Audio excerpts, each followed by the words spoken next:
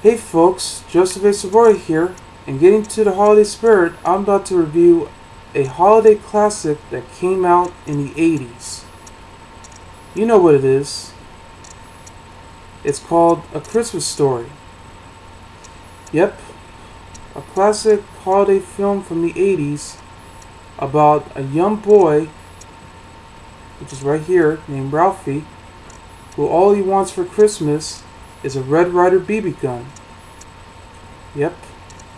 And this is the film I've been watching many times during Christmas, especially when it aired back in the 80s when it was on HBO. Though I was born in 1985 and the movie did air on HBO. Of course, I didn't have cable until the late 80s because I had Select TV at the time. And I don't think, although I wasn't so sure if Select TV had played the film, but nevertheless, I always watch this movie anytime. I never get tired of it. It's the movie where, you really want to see what's happening, even though Ralphie definitely wants a BB gun for Christmas. A lot of strange things have happened throughout the film, but it's also the fact that it's based on an adaptation of a Gene Shepherd's book, In God We Trust, All Others Pay Cash. But one of my favorite scenes in this movie, was when Ralphie's father, since he's always been furious about getting a new furnace, since the old furnace has been, busted many times, and of course all the dogs from the neighborhood next door keeps going around chasing him around the block, once he started to get into the house and everything. When they were just about to get a Christmas tree, and they already got one at that point, suddenly one of the tires had blew, and he was about to change the tire with Ralphie helping his father by being able to remove all the bolts out of there, and then suddenly he knocked all these bolts up in the air and fell down the ground, and he actually said, "Get this. Oh, fudge!" And the narrator, Gene Shepherd, said, "Though I didn't say fudge, I said the big one, the cream mother of all dirty words, the F dash dash dash word." Yeah, and that's what leads to the conclusion where he had to, that bar in his mouth, filled with soap and all this crap that they put inside the bottle, because of what he said. Yeah, I mean, this is the 40s though, but this is not something you would hear in a movie like this, but it worked. Yeah, that's why it was a classic. But there were a lot of memorable moments I'm going to get to once I review this movie, because it's a treat. You would watch this 24 hours during Christmas on TBS. I know they even did it on TNT when they had the 20th anniversary in 2003. And all these other ones that follow, so let's get right to it. The movie stars Billingsley, who went on to do several pictures, including the movie with Vince Vaughn called The Breakup. He also Four Christmases. Melinda, Dillion, who later went on to do the film Harry and the Hendersons, and I know she was in that episode in The Twilight Zone from the 80s, where she actually wears a necklace and it has a device inside where he actually screams the word "Shut up!" and then everybody freezes. So yeah, she can actually freeze time doing all this other stuff, and then at random, and then she screams, "Start talking!" and they move back. Yeah, I remember that episode. And especially at the end where you know what's going to happen. Also in the film is Gene Shepherd doing Ralphie's voice as an adult, sort of in the tradition of his adaptation. And this was long before the 1 years when they had Daniel Stern doing the adult voice for Kevin Arnold. Fred Savage. Darren McGavin,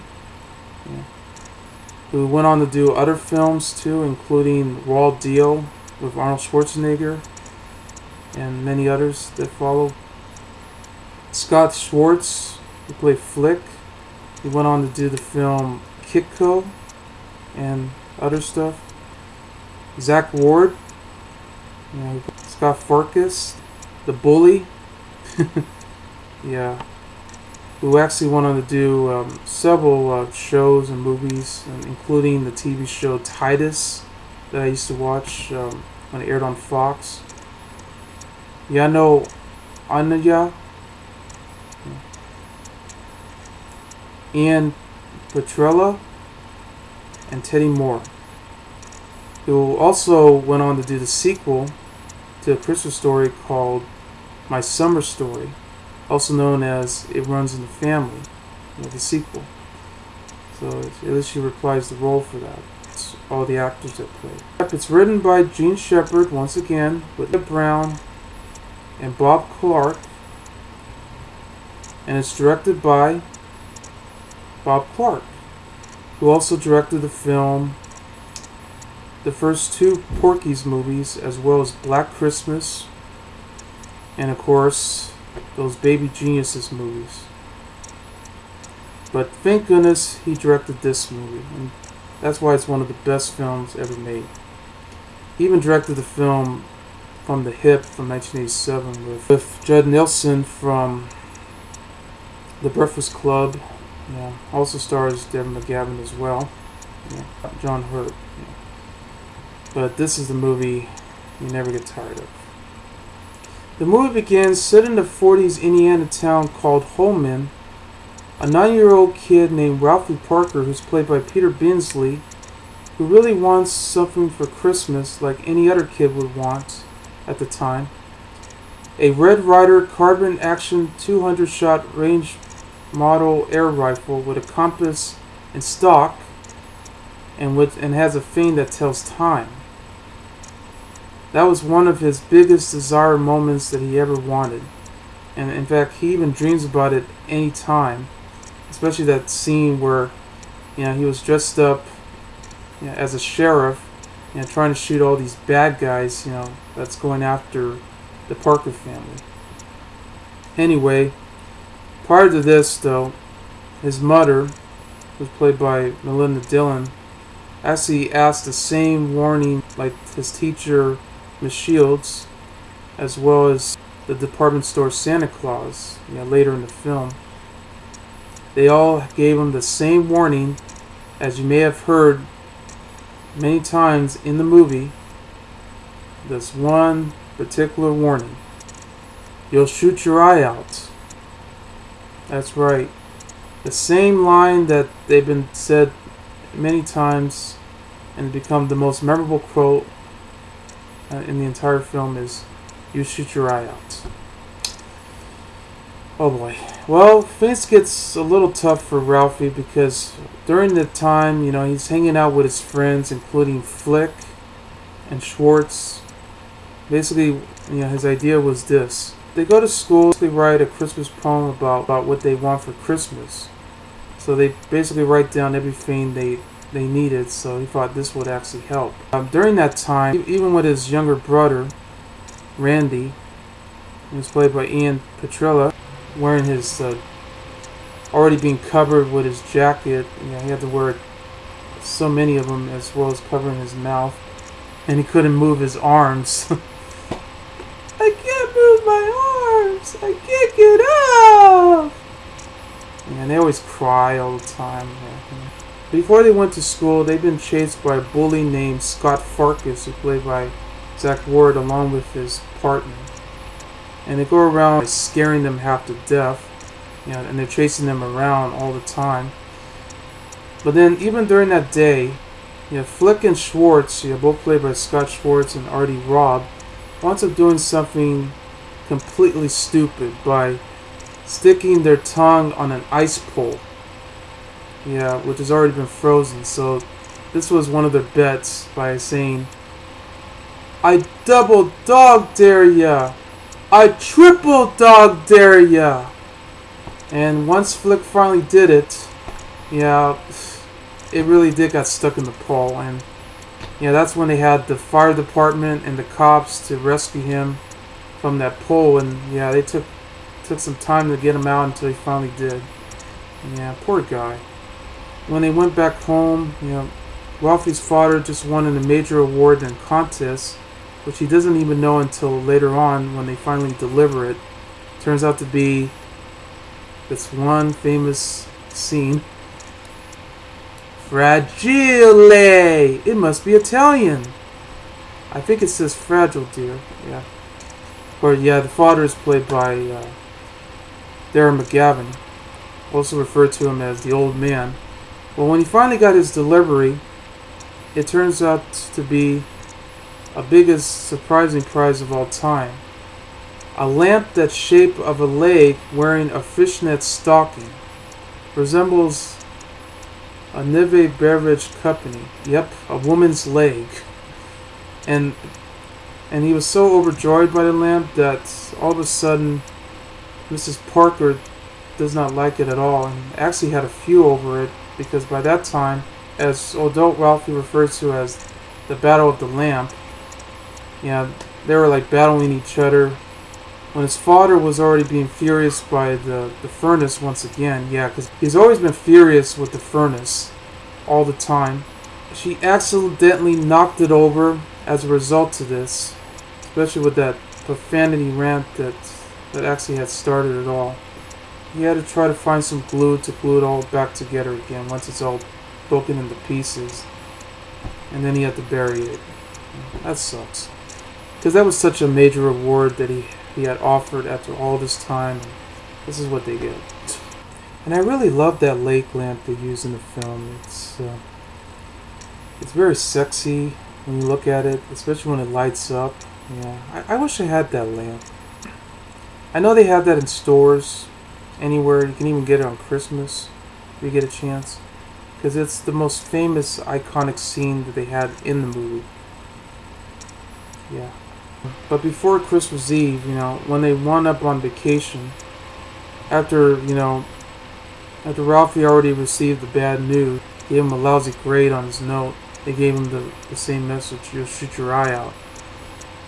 Once again, Scott Focus had actually threw a snowball on him, and his glasses flew outside, and he started crying, and got so very furious about this that he finally beat the shit out of him.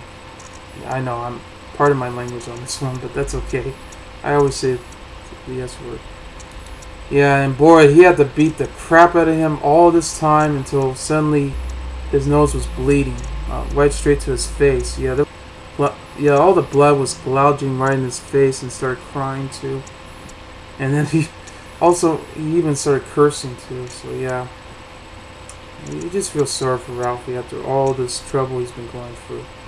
By the time Christmas Eve follows, after they went to a parade, and they went inside the department store to meet Santa Claus, and yeah, all the kids were screaming, while they're already in line.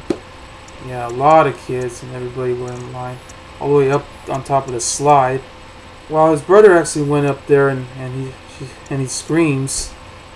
Ralphie actually went up there while one of the department store elves started dragging him, already getting a little furious because the store was closing. Yeah, it was. Ralphie was already, all blanked out. He couldn't remember what he really wanted. He couldn't even say anything. And and while Santa Claus was about to dump him into the slide, he finally stopped, and he says, as we speak,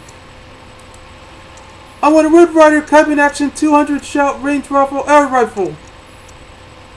And the department store Santa says, as we speak, "You shoot your eye out, kid. Merry Christmas." And then he puts his foot on him, and he says, "Ho, ho, ho!" And then Ralphie slides all the way down and screams, "Whoa!" I'm sorry, I get over that too. It's just fun.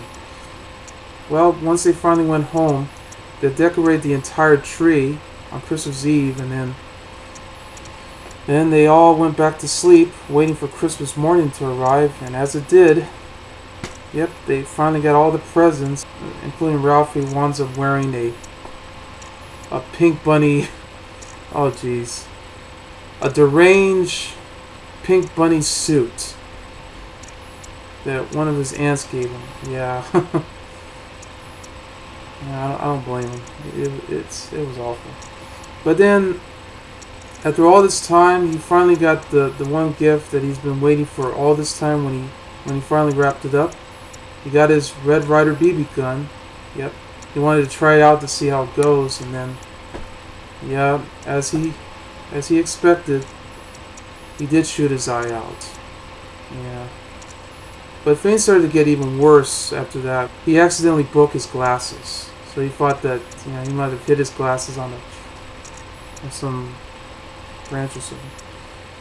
Well, after that, even worse things started to happen during Christmas morning was when all the dogs started rushing all the way to Mr. Parker's house into the kitchen, and suddenly all their food has been eaten up to pieces. Yep, their turkey, that's right.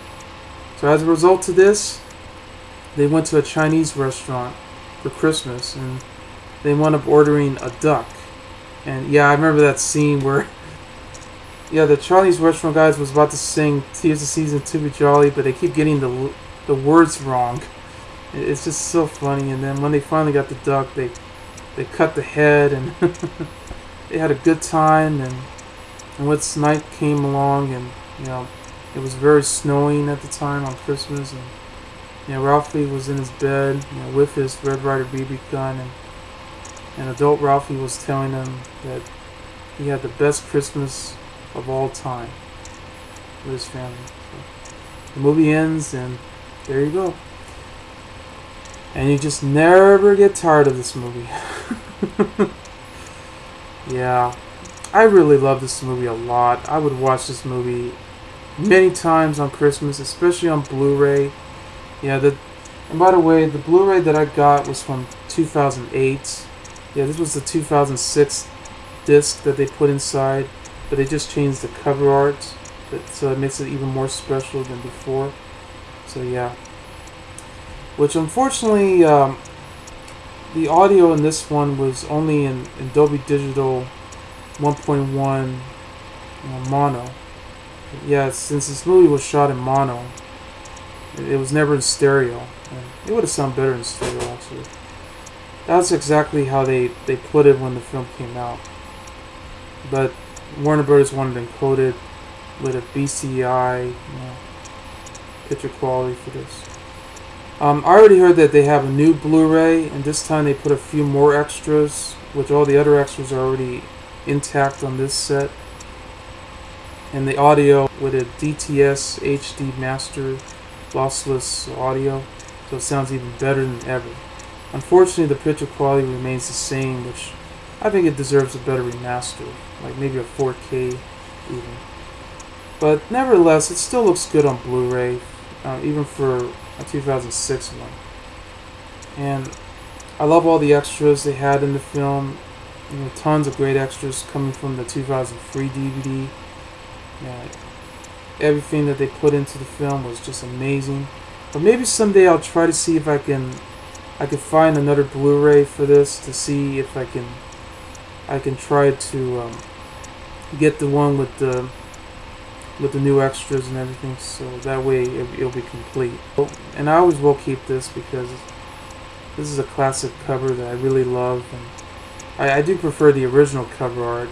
That's the movie poster, but this one is fine by me. And it's one of the original Blu-rays cases that they had, so better than those Echo Box ones, which is, of course, and it even has this cover art that I like. Yeah, I bought this back in 2008 when it was on sale at Kmart at a very good price. You know, when I started getting Blu-rays back then.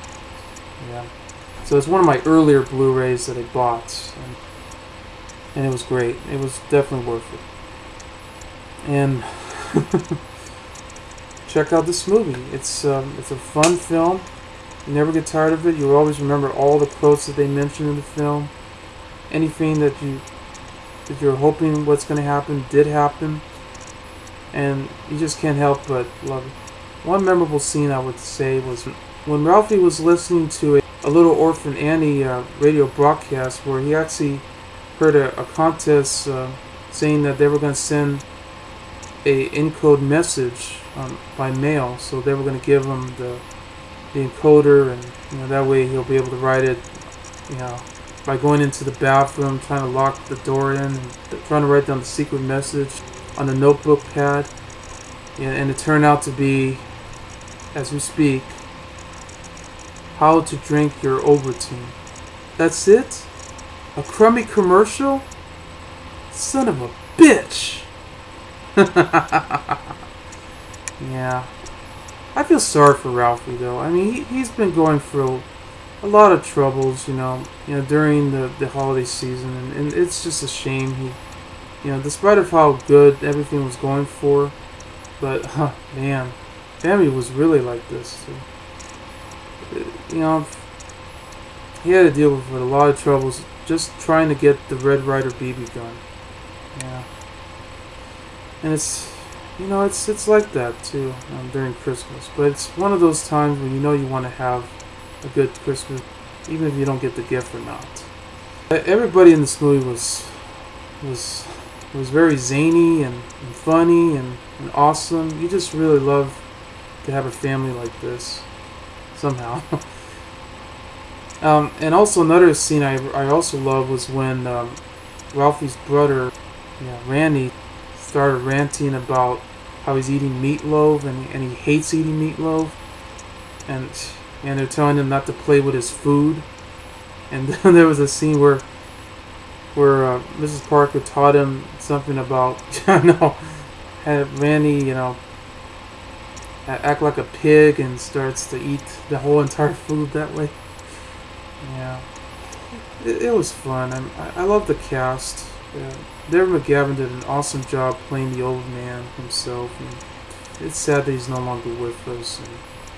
And he was such a great actor.